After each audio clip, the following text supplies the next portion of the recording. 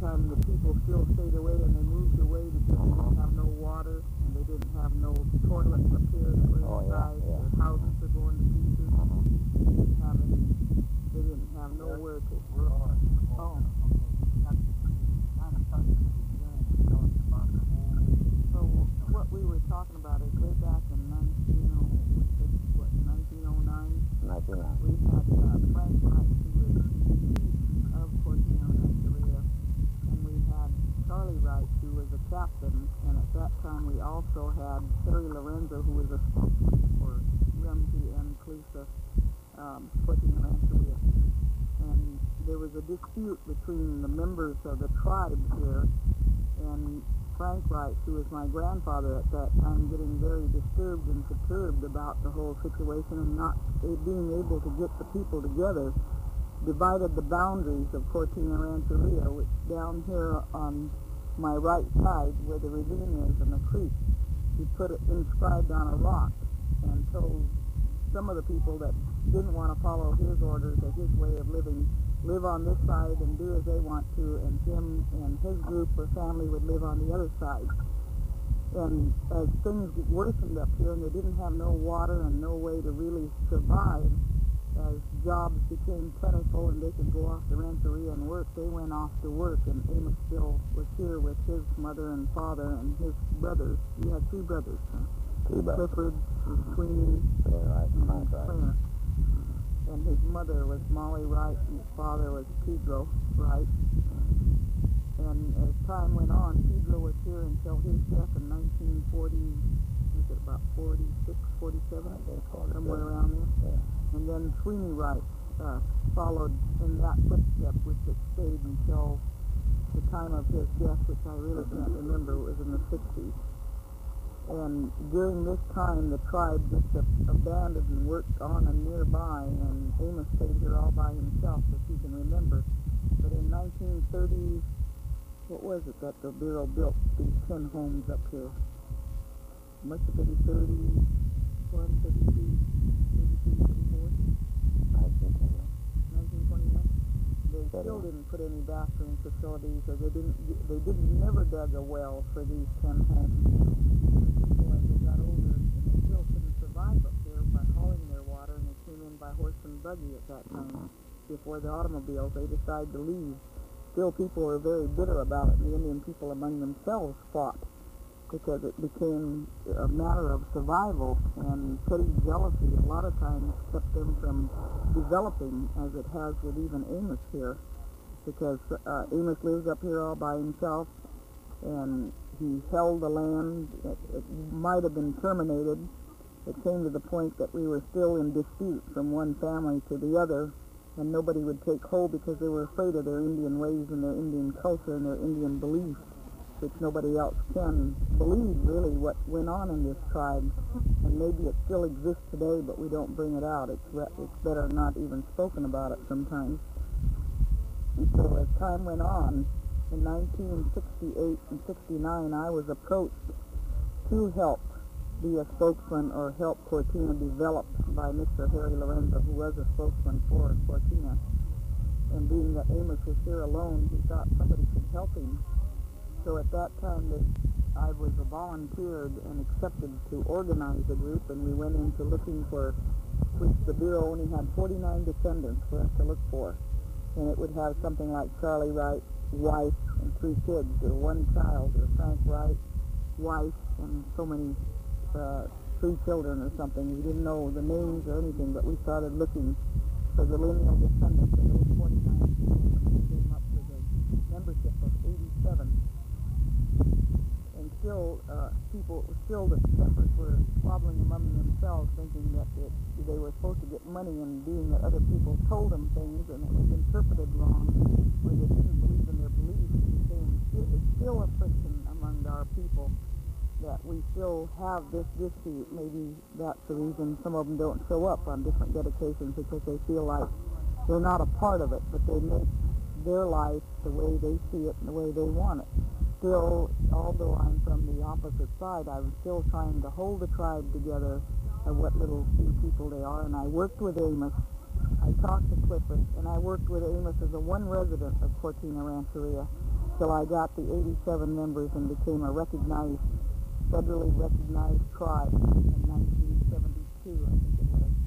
Then we went into our Constitution and bylaws, which gave us more power to be able to get federally funded grants, or we could subscribe for them if we were told. It was a foundation and a foothold. I still worked with Amos and came up and tried to tell him and explain to him, and Amos needed water, he needed a house, people needed to come back with him. Still, they wouldn't go along with it because they felt like Amos worked here, he lived here, he should have been able to provide for himself. But he still stayed here and maintained the land, the fences, he took care of everything, and I just didn't feel that was right.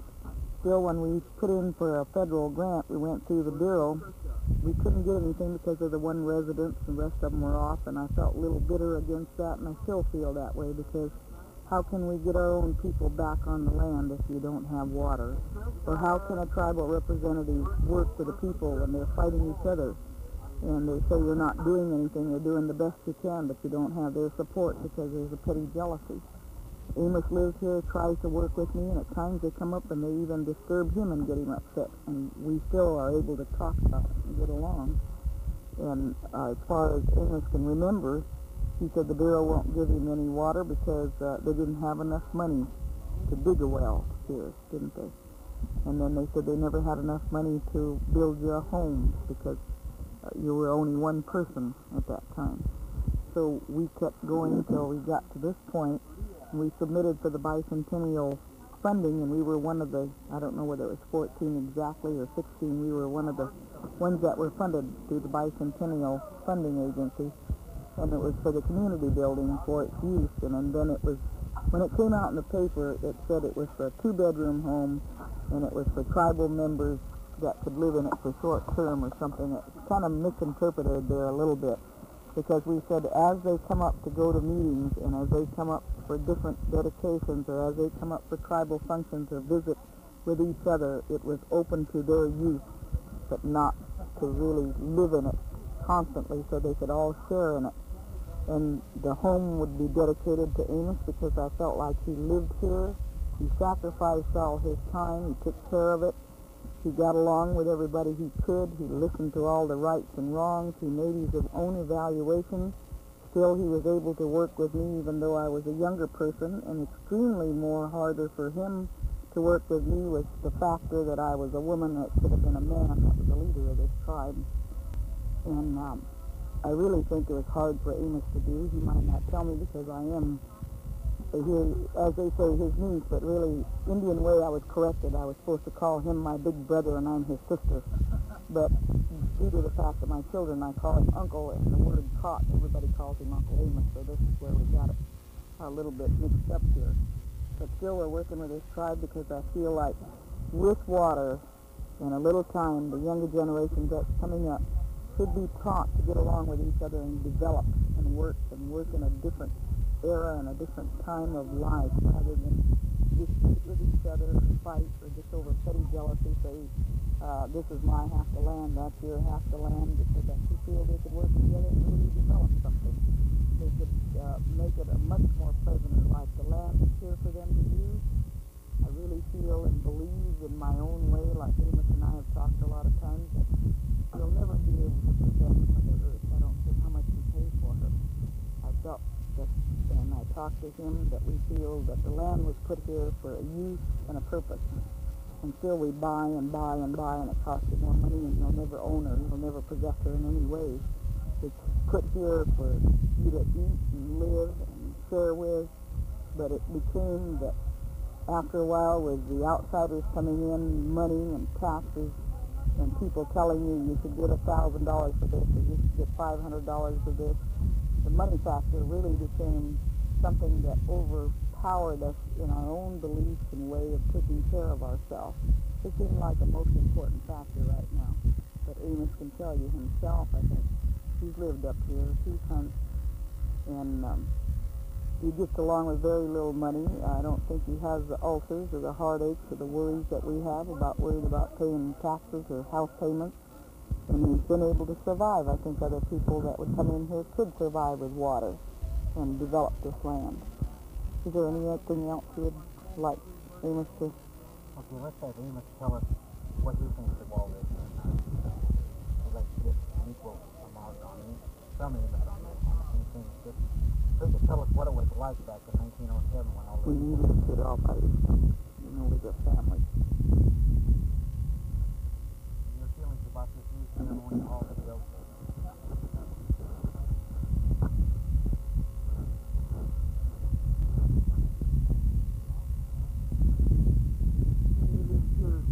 Mom and Dad lived here, everything. You enjoy it? I mean, you like living here? Why so? Because it was your home.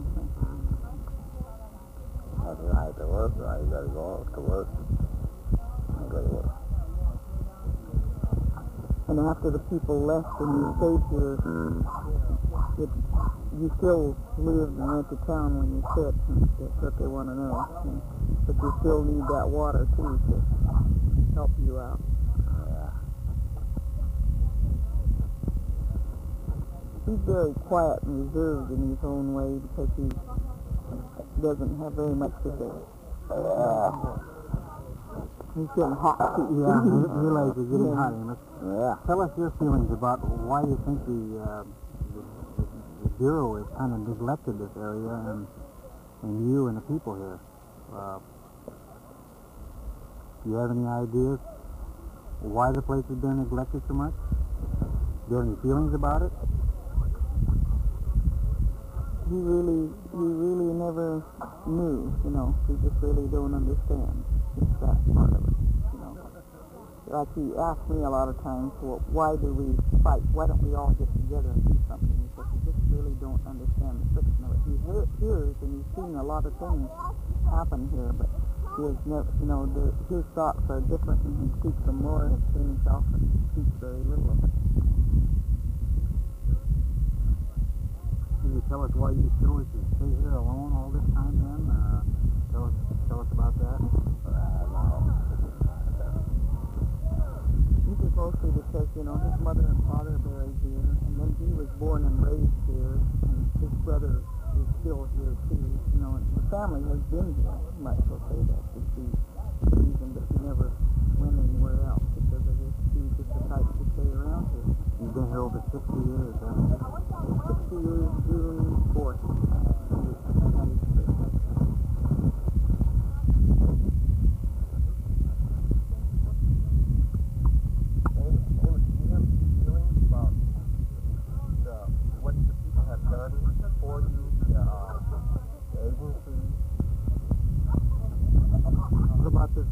Ceremonial hall that they built here. What do you think of that? It's more of a community building, but we don't interpret it as a ceremonial building because that, like you say, we're supposed to be dreamed up. We're supposed to be told to build a ceremonial hall. So as it is, it's strictly a community building for community use and purpose, which he could bring friends in, or if he, you know, somebody come up and have dinners or something, he could participate in it. Which he probably will have the key to it at all times and use even if he wants to on his own, you know. If he wants to sit there and watch the rain or something, he's come in and take care of it. And you seem to like the building all right. Had no objections to it. I mean, you didn't say you didn't like it or anything. Another building there. You kind of...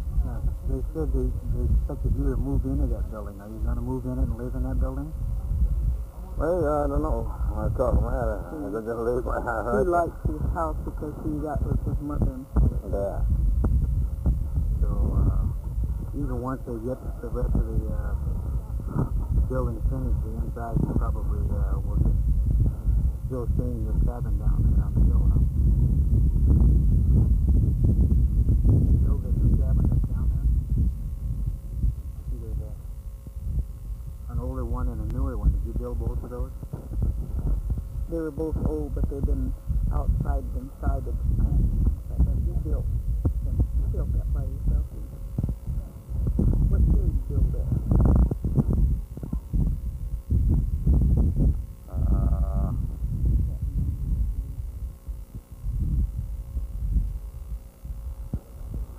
I don't know. You don't remember?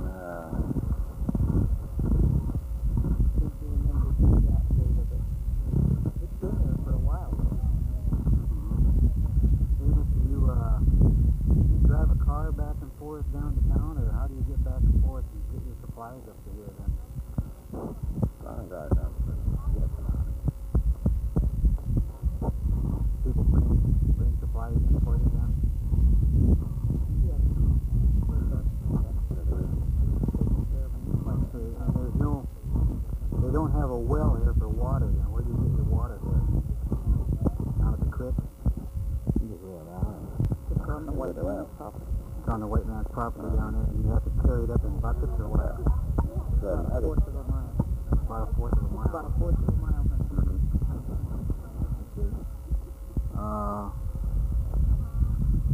There's water there all year round though, is there?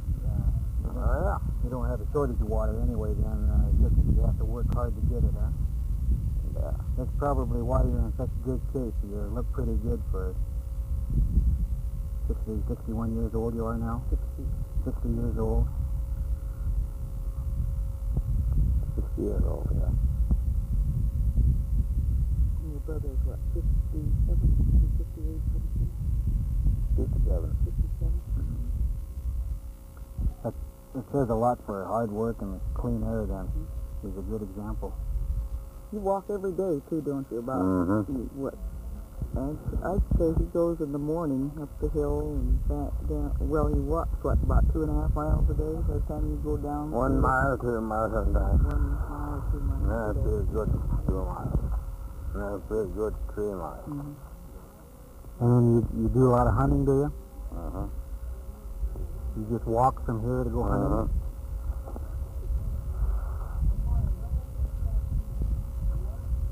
That's about all I can remember of anything, you know, that's ever happened. I can't remember even the roundhouse being up here. Amos probably remember that, and I don't even know if these books remember when it just all dissolved itself, really, or what happened. And I didn't know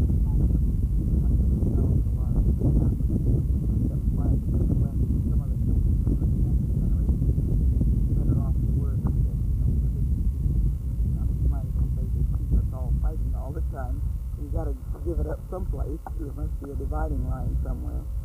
So this might be a start for a new,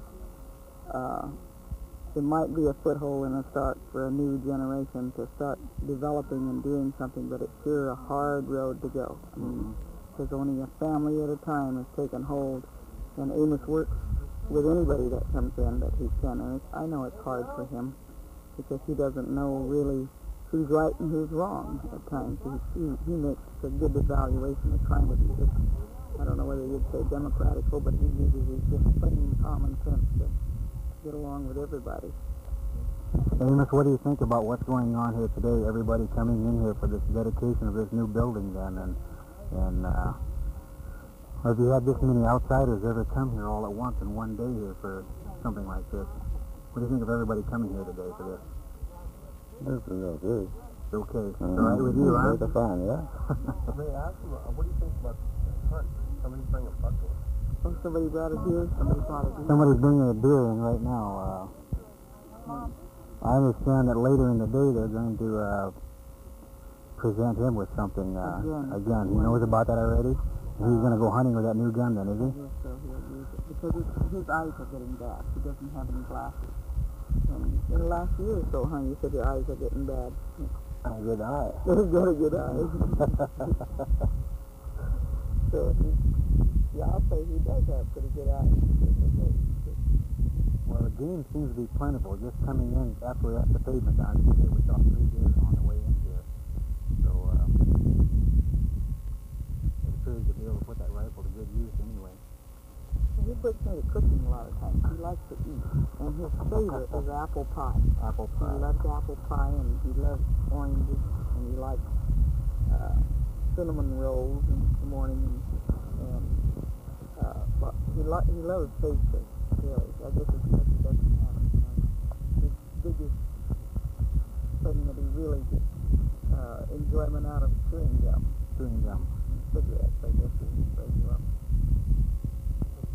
And he plays his guitar. Praise entertainment. And since he's got a transistor radio, he really enjoys the cowboy music. He simply goes for cowboy music. Or anyone that can play a guitar really amuses him. He really enjoys watching watching, because I think really feel when he's by himself by watching, he learns a lot when he's by himself and he practices, so he really gains a lot by someone playing for him. He enjoys it.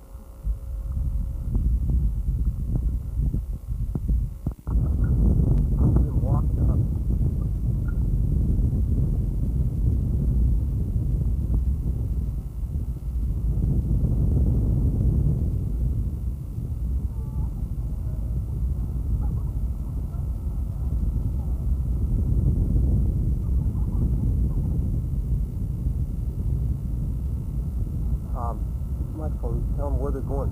Going in the deer. Walking towards his own home.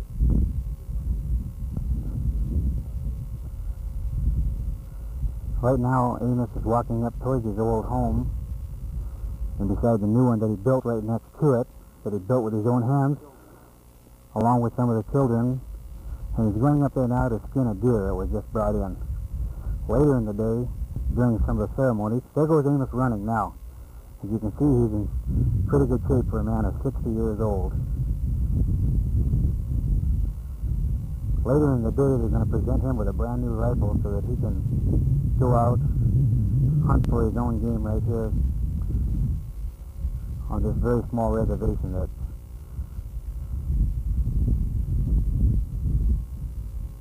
there's a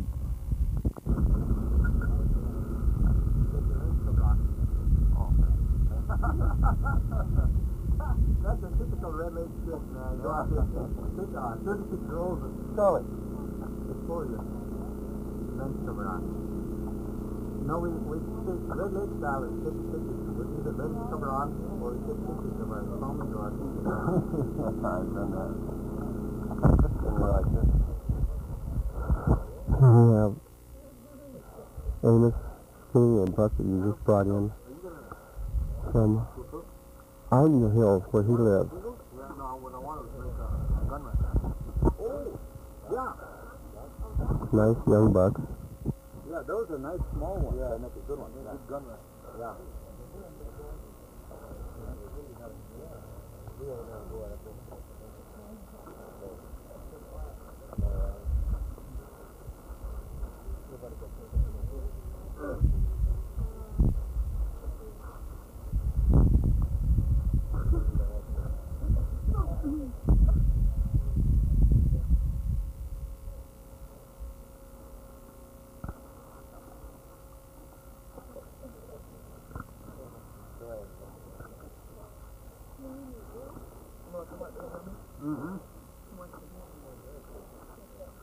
You want the McGuffey wants the hook. You want to bring them over here first? I just want to get the coffee on that. Get him out. Okay, we'll watch Amos there.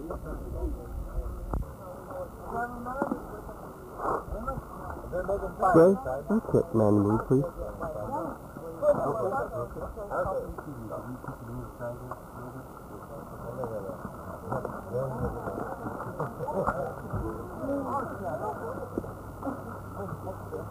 move outside. Yeah, I'm gonna...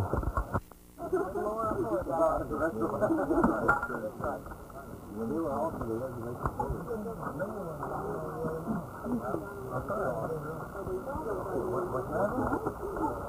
yeah, we call Second. I gotta watch this.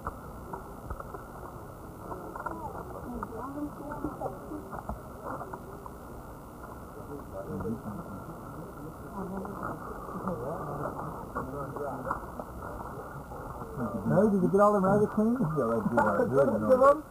Taking them down. Jackpot on this one. I heard you say I'm going to take it for me. How's that? Huh? Can you pull down again? Yeah. Huh? Very dry. And then what? Oh, yeah, that's good. You get that all on tape? Getting it all.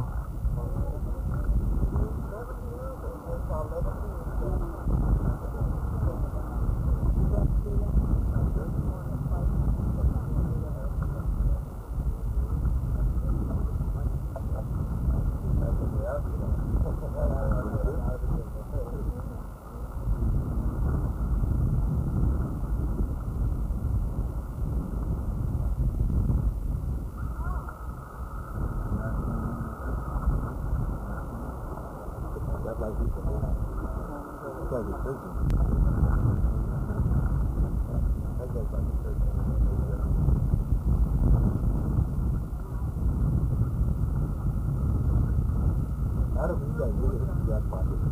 Yeah. Perfect. Yeah, couldn't have been better planned.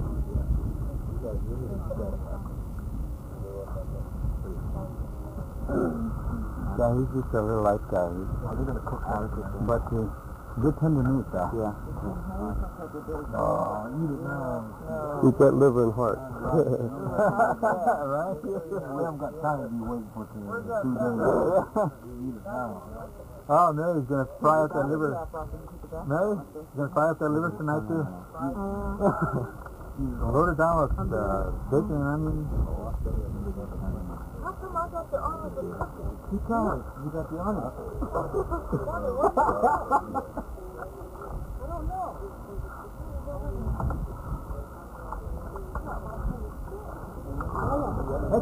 Mary, they call it honor. That's honor. See? You got the honor, sir.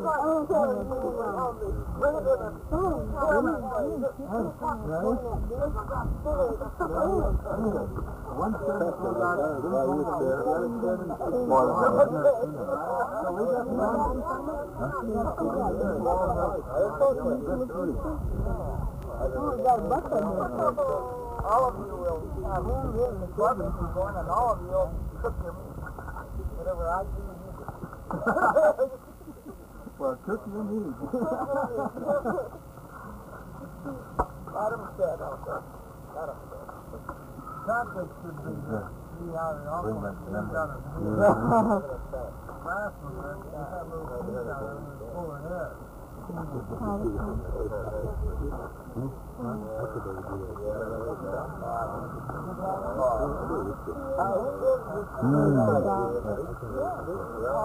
Nice meat. That's good. That's good.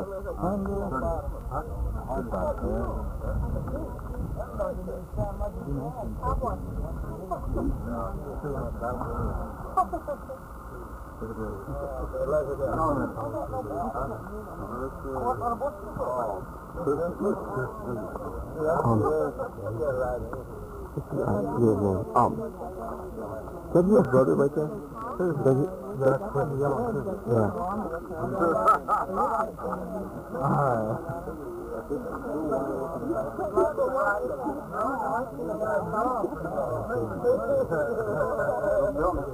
I rode motorcycles for 15 years. Everybody got it.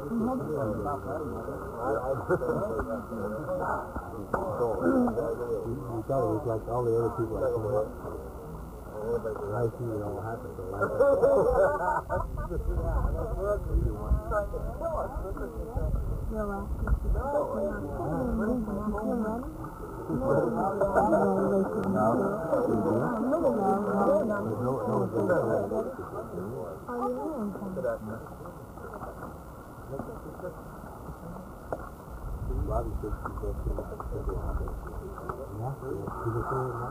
No, that's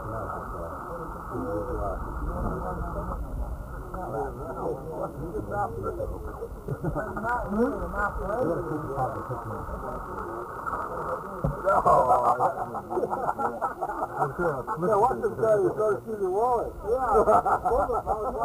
It doesn't matter if it's nothing.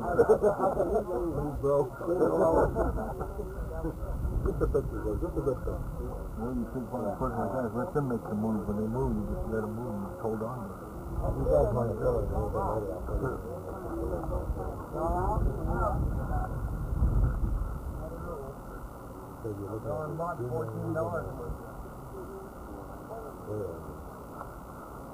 That's what they call for line.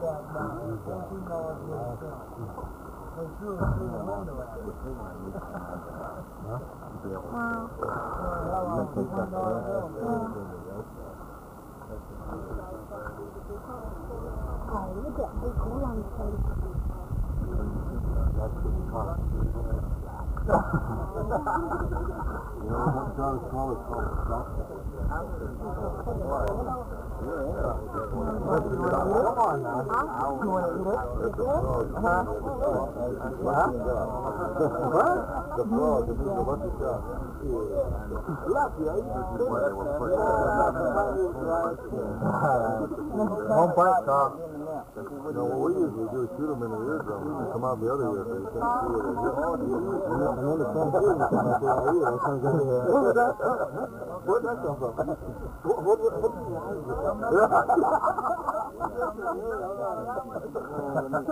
eyes?